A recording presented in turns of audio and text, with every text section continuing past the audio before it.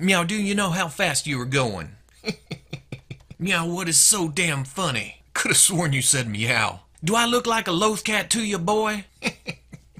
Am I jumping around all mimbin bimbin from tree to tree? No. Am I drinking blue milk from a saucer? No. Well, do you see me eating womp rats? Sewer troopers. How you shooting today, Thorn? Top of my class all morning. How about that little fella? Oh, that little guy? I wouldn't worry about that little guy. Good enough for me. You're my man now. Sewer troopers. Evil shenanigans.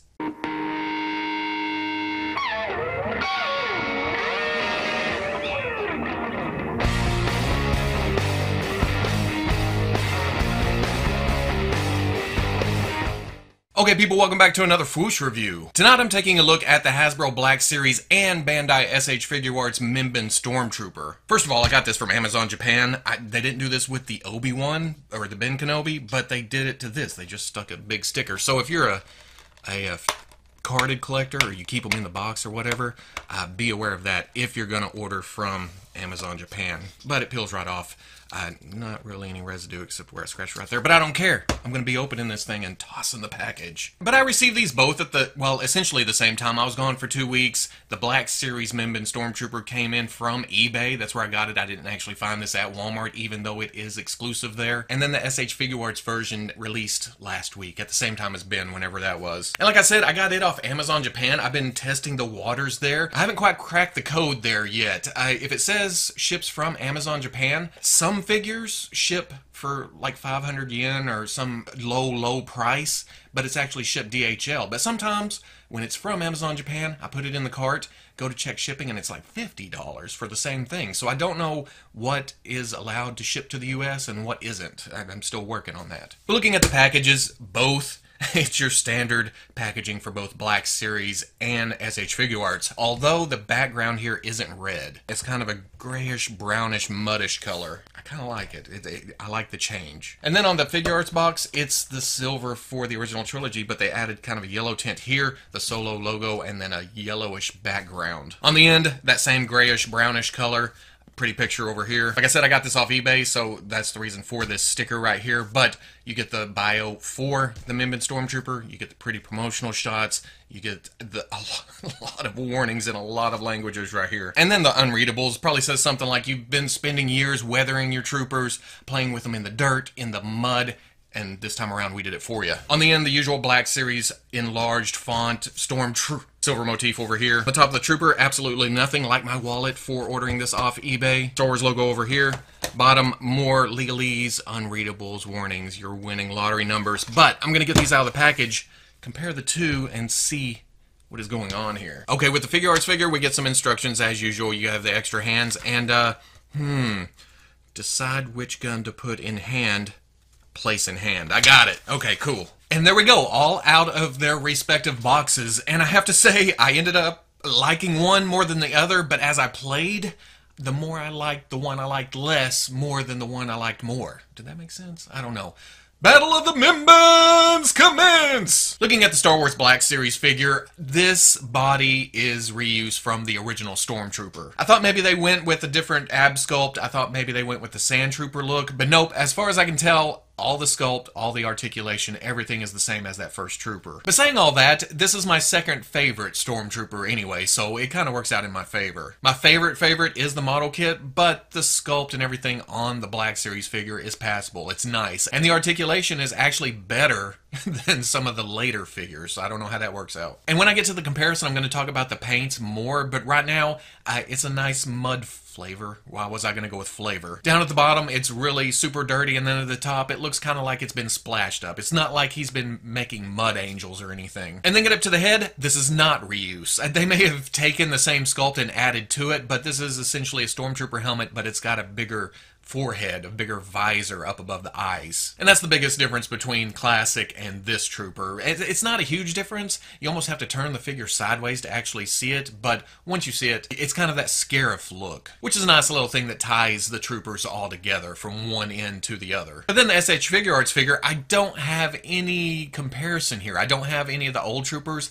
I remember seeing the proto shots and reviews, and the original Stormtrooper was kind of small, so I never got it. But from what I've heard, the Rogue One Trooper was a little bit larger, a little bit better, but I still never got it. I just haven't found a good price on it. Here, I'm pretty sure this is reusing that new Rogue One sculpt. Again, all the details are sharp, nice, but the proportions seem a little bit off. The torso a little bit short, the legs a little bit long, very, very crotchy. But get up to the head here, and I like this much better than the Black Series figure. It's almost a little stylized. I feel like they went a little bit bigger with the eye lenses. The mouth is a little bit longer, but it still has that Scarif type shore trooper tank driver thing up on the forehead. But it seems a little bit sharper. I don't know if it's because of the paint apps here, the dirtiness. Not really mud, more like ground metal, but it's still a nice looking sculpt. Now we're gonna give this a shot. The original Stormtrooper does have a problem in the ankles. The detents down here, they don't really line up in a neutral position to stand straight up. There's the detent there, and then the next detent is right here. It's loosened up as I've messed with it. I've just been sitting here, crank, crank, crank, trying to loosen it up a bit, and it is working, but this one, you can see, boom, right there, boom, right there. A little bit too far. If you take it, some people think I set it up like this, that I go, oh, it's not going to stand up, but then it stands up. Yeah, my figures are divas on camera. Like I said, I've been loosening that joint up right out of the package, super tight, but you can see the head a little bit loose. But if you're posing on the shelf, in a diorama, ACBA, it does stay in position for the most part. Then, of course, there's the cloth cape. I do like this better. It's tied on. It goes through the cape, around this shoulder, across, around this shoulder, and then back up into the cape. And it's tied right there. I thought about taking it off to see what was going on, but I don't want to tie that again. So, imagine it off. And I thought this would be a hood right here, but it's not. It's just an extra piece. Count Stormtrooper! On the other hand, this comes with just a kind of a hard plastic piece. It's not hard, okay? It's got some flex to it, but it's not moving out of the way if you're, putting it somewhere. And that's held on by the same material, just hooping around and glued into the back. Like I said, the figure is very crotchy.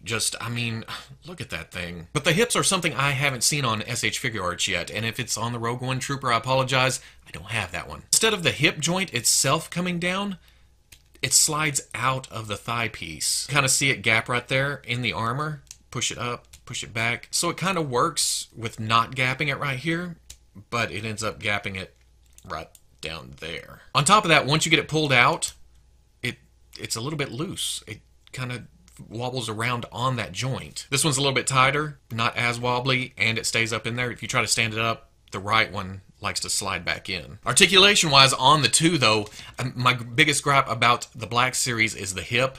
It doesn't come up unless you turn the leg. Then if you bend the knee, he's kind of cross-legged. But he has double elbow, and it comes up to right there. Figuarts figure, though, because of the drop-down, the leg comes straight forward. But even though there is a double joint at the elbow, you can kind of see the top of it right there. It doesn't really do anything up in there. So you get a little past 90. Articulation on the Black Series figure, there's a ball joint up in the head going down to a hinge in the neck. You have shift forward and back, goes down, looks up, tilt, tilt, swivel. Shoulder bell gets in the way of the hinge and swivel in the shoulder, so it only comes up to about right there. But it does swivel all the way around. Swivel at the bicep. Double elbow comes up past 90. Ball joint in the torso. Forward, back, tilt, swivel. Talked about the hip. Goes up to about right there. As you turn the thigh back, out to about right there. Swivel at the thigh. Double knee. He can almost kick his own ass. Hinge at the ankle. Goes back. Goes forward. And then forward facing pin for rocker. On the Figuarts figure, there is a ball joint going down to kind of a ball in the neck. And then there's a ball at the bottom of the neck. But because of the plastic cape, the size of the helmet, not a lot of down. A little bit of up. Tilt. Tilt, swivel. The shoulder bells are on a hinge. You can bring it out, bring the arm up. The shoulder's going into a butterfly joint, ball joint coming out to that to a hinge and swivel at the shoulder. So you can get forward, back, up, down, swivels around. Swivel at the bicep. Kind of double double elbow, but like I said, it's hard to get it past 90. Swivel at the forearm, and if you put that cutout right at the elbow, that does allow you to get past 90 a little bit. Swivel hinge, swivel at the wrist. You can get up and down. If you take it, turn it, you can get side to side. The torso is kind of crazy. It's got a ball joint going up to a hinge. You can crunch really nicely because it kind of hinges forward. But when you come back up, the back wants to catch. So you got to kind of mess with it, line it back up, bring it back. And because of that gap right there, it looks kind of ugly. You push down and it goes back into position. There's also kind of a ball joint at the bottom, so tilt, back, forward. Hinge and swivel at the hip. Like I said, this slips down. You can come forward, back, out all the way. Swivel at that joint. Double knee, but it gets caught on the armor. Hinge at the ankle, goes back, not so much. It kind of runs into it. Forward, there's a hinge for rocker ankle, and then a toe joint that goes up to about right there. For accessories, the Black Series figure comes with a standard Stormtrooper rifle, but it has a flashlight on the side. It's cast in gray. It has some silver highlight paint weathering on it a little bit, which is a lot more than you could say for the SH Figuarts blaster. It's just cast in black, and that's about it. The sculpts are comparable. I think I actually end up liking the Black Series blaster a little bit more. But because of this extra piece on the side of the blaster, it doesn't go in the holster. So that's kind of useless hanging there. But it slips easily into his hand. The SH Figuarts figure, besides the blaster, also comes with a kind of a larger blaster rifle. I'm not quite sure of the technical term, but it has the stock. It has kind of a different body to it. On top of that, the SH Figuarts Mimban also comes with 2 fists. He comes with 2 relaxed hands holding the weight of the weapon hands. And he comes with 2 pointy / trigger finger hands. And I haven't had a problem at all snapping these off. Oh, that was actually a little bit tight. Putting the other on, it goes right on. There's no Darth Maul, Jedi Luke situation going on here. Now, comparing the 2 figures side by side, you can see that Bandai has made the Stormtrooper just slightly larger than they used to. Still slightly shorter than the Black Series figure, but definitely fits together. But if it bugs you too much, you can take those slide down legs, bring those up, and you can also bring the torso forward and then shift it back again, and it gives that a little bit more height. On mine at least, the left stays extended, the right wants to fall back into place. Get it balanced, get it there. What is the deal? You can actually make it just slightly taller than the Black Series, but you have to work at it. That kind of also fixes my gripe with the torso being a little bit short. Still crotchy though. Very, very crotchy. Here they are with the Solo movie Han Solo, and all good heights all the way across. Here they are with the Black Series Original Trilogy Stormtrooper and the Black Series Sand Trooper. And then, as always, here they are with Gus. You boys like Tatooine? Woo-hoo! So at the end of the day, I like both of them. I can't really decide which one I like more. Both have aspects that I like more than the other. For the Black Series, I dig the cloth cape. It gets up out of the way, it's more dynamic, you can pose it, you can put it wherever you want. With the SH Figuarts, the plastic is just stiff, hard, it's... everything I say anymore comes out all sexy. But besides the elbows, the SH Figuarts articulation beats out the Black Series. It's just more posable. You can get them into action poses, you can get them knelt down, action, you know. Black Series is a little bit stiff. The D10s kind of hinder it in the ankles, but I'd take those elbows and put it over on the SH Figuarts figure. But then the Black Series figure, I feel like the paint there is more Mud Planet-like. It's kind of nasty, like he's been wading through a sewer, but not swimming in it, so it's only kind of gotten up on the top because of him moving around and such. On the Figuarts, it doesn't look like mud. It looks like a statue. I worked in a metal shop for 20 years, so I ground a lot of steel, a lot of aluminum, a lot of stainless, and this is what tools and tables and you look like after 8 hours of grinding steel. Or if you wanted a statue of a Mimban, you know, this here statue was erected in memoriam for Jedediah T. Rooper. He gave his life so we would have more mud. But with the Figuarts, I like the sculpt a little bit more. It's definitely more detailed, and the way they did the paint job brings out the detail. On the Black Series, the mud just covers everything.